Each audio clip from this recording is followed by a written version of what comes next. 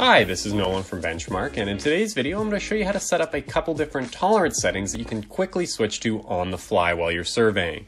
So what I'm going to do to begin here is I'm just going to hit this RTK Fix button in the bottom right to show you what my current setup looks like. When I do that, I get my GNSS measurement menu here, and you can see that I've just taken one single shot and that it's accepted it as an RTK Fix solution. So I'm just going to back out of this now and cancel this measurement, and then I'm going to head to my top right corner here where the three switches are.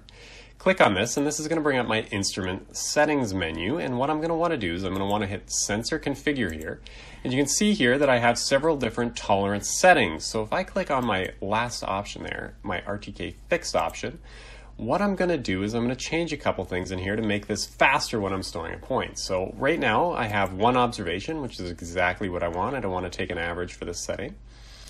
And I'm going to scroll down here, and you can see here under the Actions tab that I have Tolerance Override, Auto Skip Measurement Statistics, and Auto Store Measurement unchecked. But what I'm going to do is I'm going to hit Auto Skip Measurement Statistics and Auto Store Measurements. I'm going to check both those boxes. And by doing this, what I'm going to do is when I hit that RTK Fix button, it's automatically going to take and store my point. I'm not going to have to hit any other buttons. That means when I'm surveying, I can just quickly walk up to my point, hit RTK Fixed, and then instantly keep going to the next one. I don't need to make any other clicks. So once I have those selected, I'm going to hit OK. And now what I'm going to do is I'm going to set up a second tolerance setting so that I have one that I can take a longer average of a point. So to do that, I'm going to hit my tolerance setting RTK Float here, and I'm actually going to rename it RTK Average. And instead of taking 5 observations here, I'm actually going to take 15. Oh, that's a bit of a mistake there. And there we go, 15.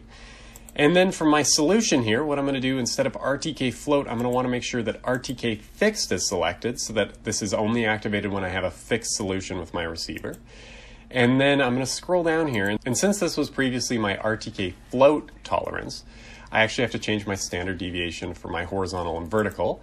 So I'm just going to make that match my other RTK Fixed menu there. So instead of 0.1 meters here, I'm going to put 0.030 meters. And then I'm going to leave everything else as is because I want to see what my deviations look like for this average point and maybe add a description to this average point. So once I've set that all up here, I'm going to hit OK.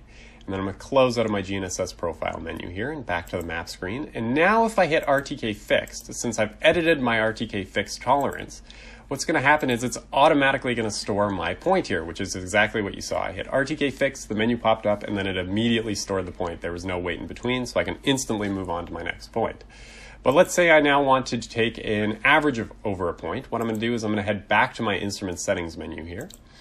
And then I'm going to scroll down here to where it says Tolerance RTK Fixed, and then I'm going to hit RTK Average. So now that I've done this, when I hit RTK Fixed back on the map screen here, you can see that I'm now taking an average of 15 points instead of instantly storing my solution.